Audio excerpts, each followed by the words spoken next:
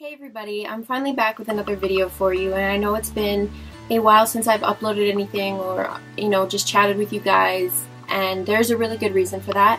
As you can see from the title of this video, I'm going to be talking about depression, and obviously not just depression in general, but my depression. So this is kind of it's a little bit of an uncomfortable topic for me in the sense that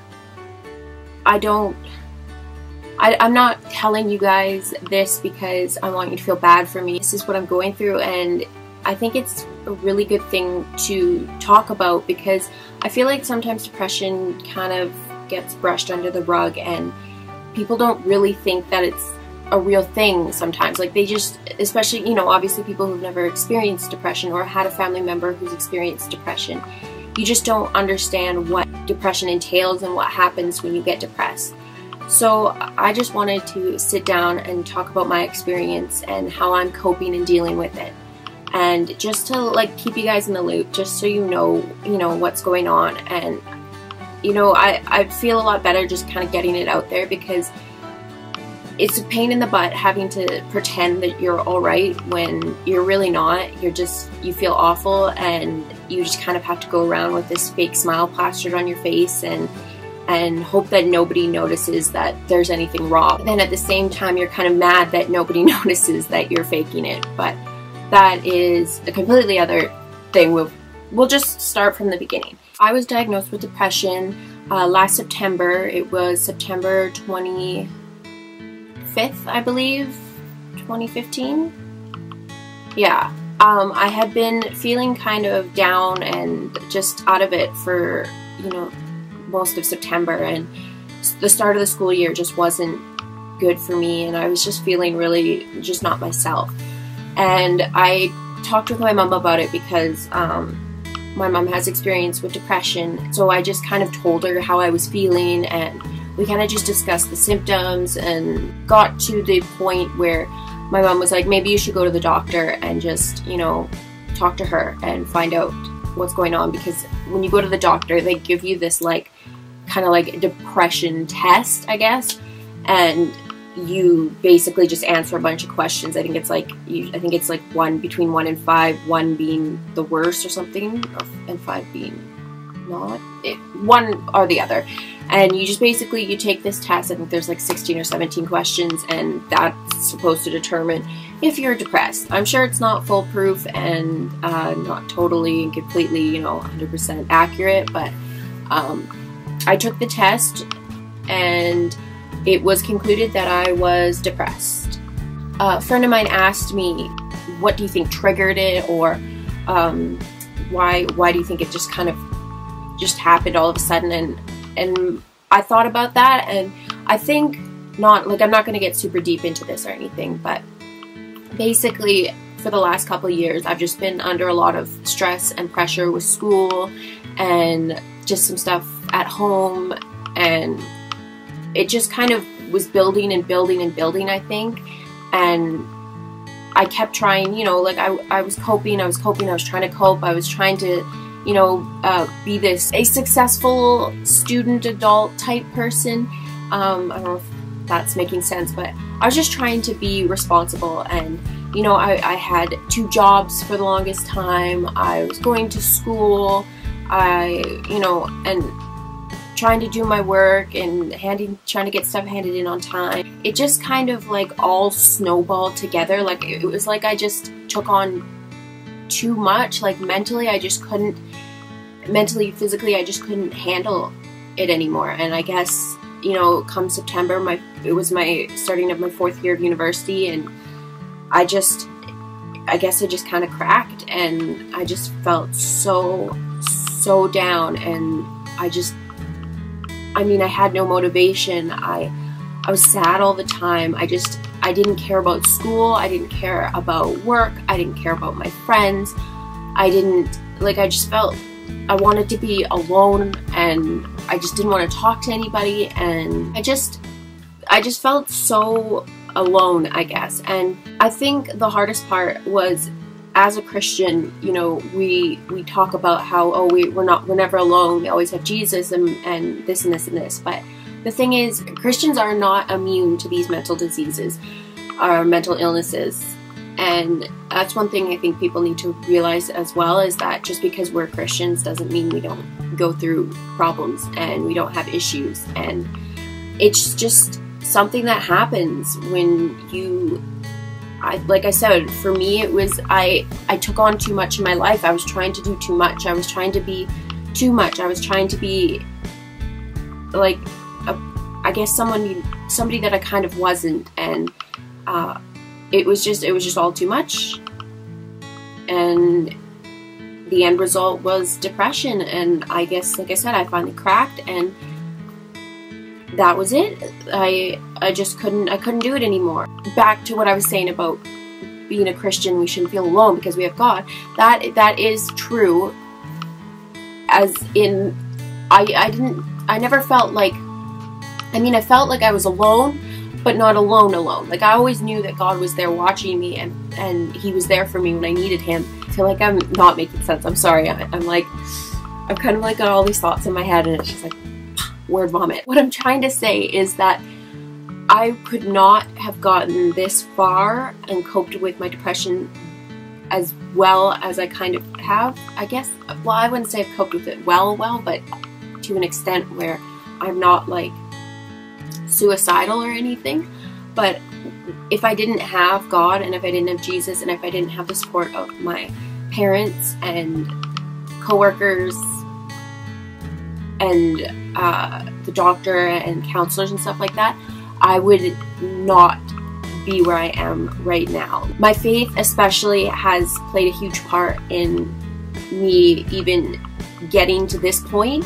Like, I just finished my last exam for this semester, so I finished my 4th year of university, and you know, it's been a very long journey, and this last year was just, or this last, I guess, school year was just so difficult. I had to get a ton of extensions on my assignments, and I wasn't doing well on the midterms or the final stuff, and it was really difficult this school year, and I had to work very, very hard to even finish.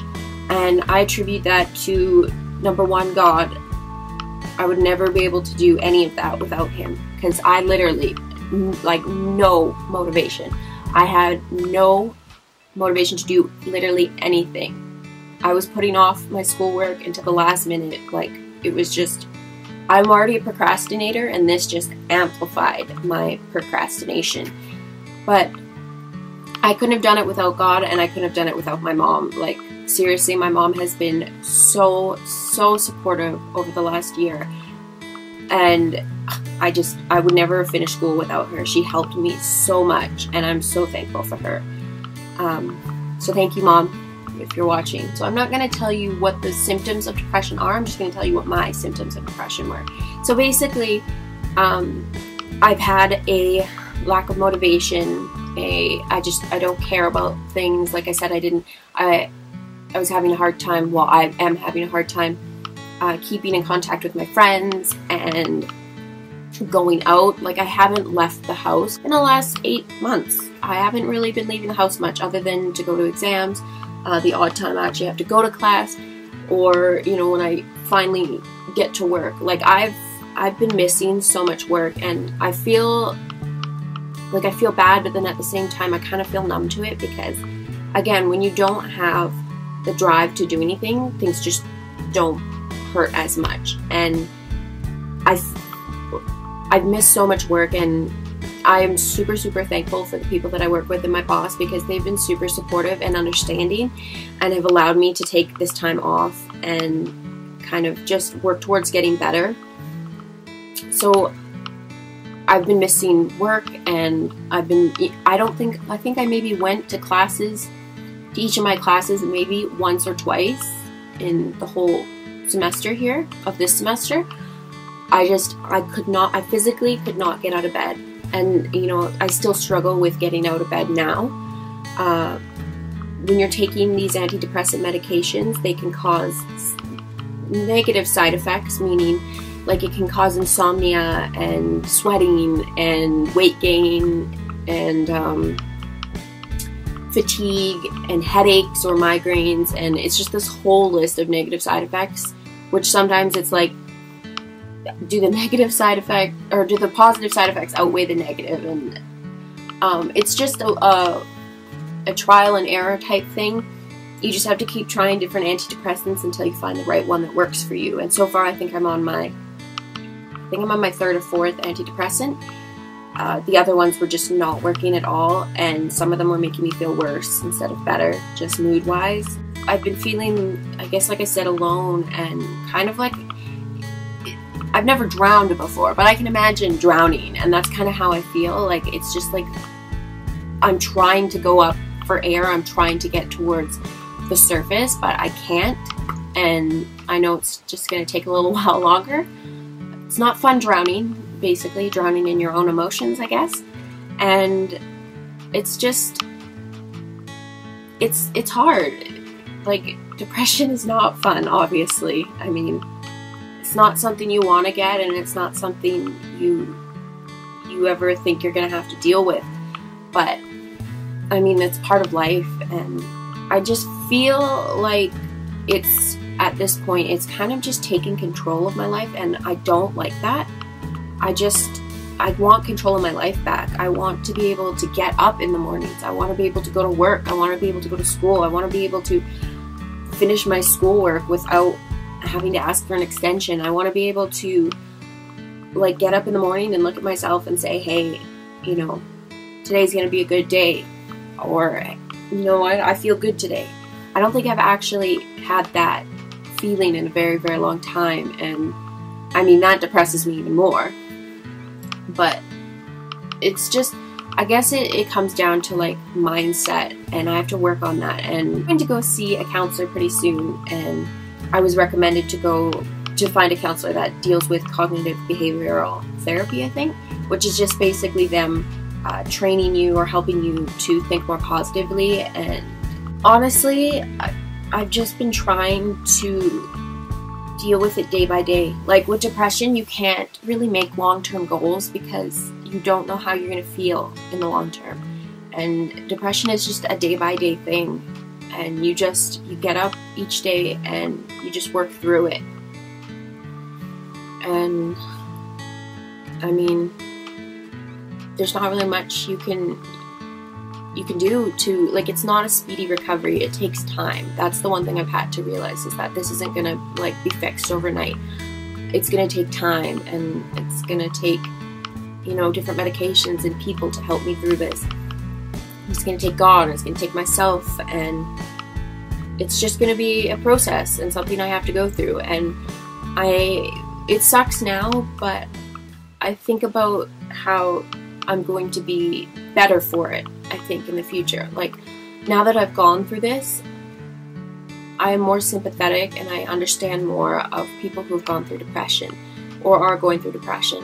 I now see what it does and how debilitating it can be, and that this is a real thing. Like, it's not that I never thought depression wasn't a real thing. It's just because when you haven't experienced it, you can't really understand what a person goes through when they go through depression.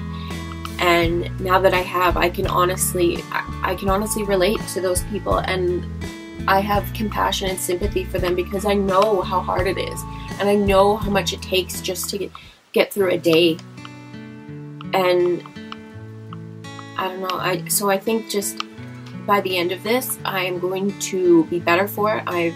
I'm going to have grown in myself and in my faith a lot. Like, I have never trusted God more than this time in my life. I've never prayed more. I've never talked to God more. I've never, like, it's just, I guess the only positive in this is that I have been leaning on God more than my own self. Like, because I had to realize, it took me a while, but I had to realize that there was no way I was going to do this by myself. There was no way I was strong enough to get through the last year here and finish school.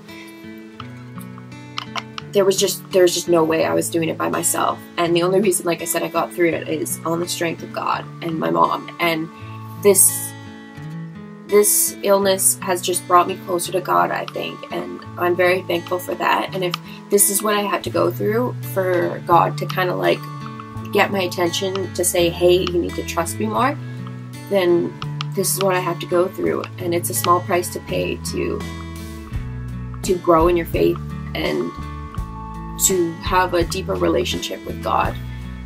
So I'm very, very thankful for that. So I'm working right now on just trying to get myself to work. Like, it's like one thing at a time when you have depression.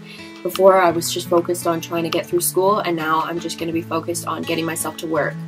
And it's going to be hard, but I've just, you know, sometimes I've found like I just have to force myself. The hardest thing is just this insomnia that I've gotten from this. It's really, really bad. I mean, I was always a night owl. Like, I had already been a night owl. I could stay up super late. But with this now, I cannot sleep. Like, I'm not tired at all. I've taken 2 or 3 melatonins at night, and it just nothing. I cannot sleep. It feels like my brain is just wired. Like, it will not shut off. And so then when I do finally fall asleep, obviously I'm exhausted, and then I can't get up in the morning, and then I end up sleeping until like noon or 1 or 2. I think the longest I slept for once was 4 in the afternoon. And you know, when you sleep into the afternoon, you don't feel good when you wake up. Like, it doesn't matter that I got the required amount of sleep. You get up in the afternoon and you feel groggy and you feel gross, and you, like, it triggers headaches, and you just feel ugh, like it's, and then you're kind of like, you don't have that time to go from between, like, you know, waking up, kind of getting awake, and then going to do stuff. And it's like, by the time I get up to do something, it's just too late to do anything. And then I just have no energy. I had no energy to do my homework, and it's just been really, really awful with that. And I hate that, because I used to be able to, I could have like 5 hours of sleep and get up at 6 in the morning, 6:30 in the morning, and head off to work for 8 or 9 and make it through the whole day and then be fine.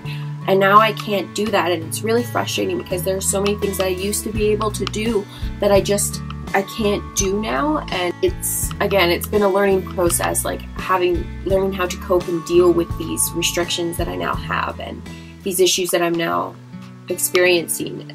So if you have questions about which medications I've tried, which ones haven't worked for me, just let me know in the comments below, and I'll answer those. That is basically what my depression is right now. Like, currently, obviously I'm not cured, but now I've got 4 months off of school to figure out what is going to help me and what is going to help me to get back to myself, because I miss myself. I think the thing that bums me out too is, like, when I do have to go out, I have to pretend that I'm okay. I mean, I don't have to, but I mean, number one, depression can make people uncomfortable, and number two, I didn't want people to constantly treat me differently just because I was going through this. So I only told a select few people that this is what was happening, because, you know, obviously you don't want to be fake with everybody, and it was nice to just tell people and be able to be yourself. And I could be more open and honest, and I didn't have to act all cheery and positive, like, because they knew what I was going through, so they didn't expect me to be cheery and positive all the time. Now, obviously, those select few will be all of you, so anyone who watches this will know what I'm going through and what I've been dealing with. I just want to be open and honest, and so I don't have to be totally fake anymore, because being fake is it's not good, and it sucks, and it takes a lot of energy for me to go out and pretend to be something I'm not. I mean, maybe I could be an actor, because lots of people have not noticed. It'll be nice to just get this off my chest, and like I said, this is something, you know, it's really personal to me, so I don't, like I said, I'm not doing this to get sympathy or to make people feel bad for me or anything. I just wanted you to know that this happens, and this happens to people, and this is a real thing, and just, you never know what a person is going through, I guess, is what I'm trying to say, is You never know what problems they're having. You never know really the struggles that they're dealing with. And just because somebody puts on a smile and looks happy doesn't mean that they are. And that's the one thing I'm trying to get across, is that, you know, everybody has stuff, and I guess we can't be judgmental, or I don't know, you got to be able to cut people some slack sometimes, because you just don't know what's going on in their life. And that's what I've learned from all this. I'm surprised I made it through this without crying. I honestly, a lot of you who know me, my friends, know that I don't really cry in public or in front of people. And honestly, through this, I cried in front of my professor when I went to go talk to her. I was so embarrassed. I started, like, the tears just started coming when I was explaining what was going on with me. And I kept apologizing, telling her that I was sorry that I was crying and that I wasn't doing it to make her feel worse for me. But, I mean, I never cried in front of someone like that before. And to cry in front of your professor, you just know you've hit rock bottom. But I can laugh at it now, but it was pretty depressing when it happened last year. So I have been a lot more emotional at times. Like, it's not that I cry like all the time. Like I said, I don't normally cry in front of people. There will be the off chance that I might cry in front of somebody if something triggers me, but most of the time I keep my crying to myself, and I just cry to God, basically. I think I'm going to draw this to a close. I don't know how long this video is going to be. Hopefully it's not too long. And yeah, I hope you guys can kind of understand more about depression in a sense. I know I didn't really talk the scientifical stuff, not scientifical, the medical aspects of depression, but like I said, I just wanted to tell you my story. And as I'm not, like, well versed in depression and everything that surrounds it, I didn't want to make a video where I'm, like, telling you guys stuff that I don't really know. Basically, I'm just taking it one day at a time and working my way back to being healthy, and that's all you can really do. So yeah, I hope you guys, well, it's hard to enjoy a video about depression. So I hope I didn't bum you guys out too much, and thank you for, if you've made it through the whole video, thank you for watching and listening to me. That is the one thing, is sometimes it feels, when you have depression, it feels like people don't listen to you, or, you know, you're not heard anymore. And it's just, when somebody does, it feels so nice. Like, it feels like, okay, somebody does care. Somebody, you know, wants to know how you're doing, wants to know how you're feeling, kind of thing. Like, it's really difficult when somebody looks at you, you know, somebody who doesn't know what you're going through and then says, oh, how's it going? And in your head you're thinking, well, I could tell them the truth, or I could just go with the easy answer, oh, I'm doing okay. So definitely is a battle every day to try to be, you know, not be normal, but feel okay. But anyway, yeah, so I'm going to conclude this video. If you have any more questions, or you want me to kind of update you on how I'm doing with my recovery, I'm gonna call it recovery of myself. Just, you know, let me know in the comments below, give the video a thumbs up. Just let me know if you want me to keep you updated, or if you want to know more. I could probably talk for another 20 minutes about this. I mean, it's a lot that goes into this, and there's a lot I've been dealing with, so, but like I said, I don't want to bore you or put you to sleep or anything. So yeah, anyway, for the last time, I promise I'm concluding this video. I hope you guys are doing well, and if you are going through the same things I am, then believe me, I understand completely, and I sympathize, and I am empathetic towards you, and you know what? I'm praying for you. I'm praying for anyone who is struggling with this kind of mental illness. And it's all I can really do, especially when I don't know all of you, but I'm rambling again. Okay, goodbye. Goodbye.